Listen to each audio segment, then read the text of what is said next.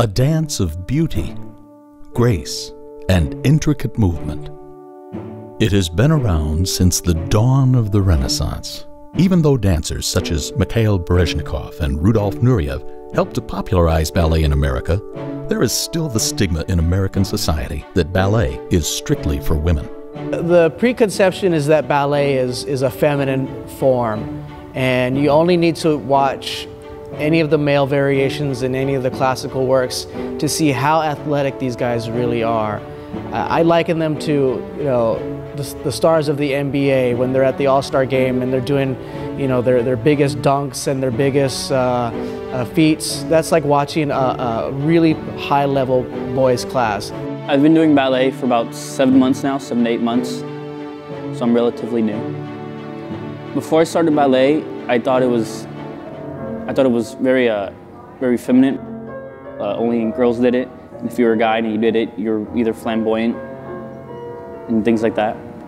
When it comes to ballet, again, that's an activity that young men aren't encouraged to participate in from an early age. So when you look at dancers that are usually men and celebrated for being amazing dancers, their movements are usually really big, fast, violent, some really aggressive type of move. And then you look at ballet, which is much more expressive and much slower and would be considered much more feminine. That's not going to be something that you are going to be encouraged to participate in early on from your parents or from your peers.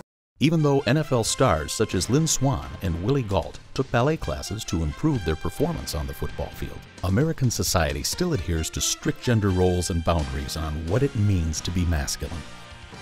Some of our boys have more difficulty than I had because they come from cultures where it's frowned upon to be a male in just about any dance form. So some of them don't even tell their family members for fear of being made fun of or put down by people in their own family. So there are many, Latino communities, African American communities, where to do something that is a traditionally Western European art form is frowned upon. You can't be soft, because if you're soft, you're not gonna survive. It's not just about being a man for the man's sake, but it's also about being able to navigate some of our communities and survival.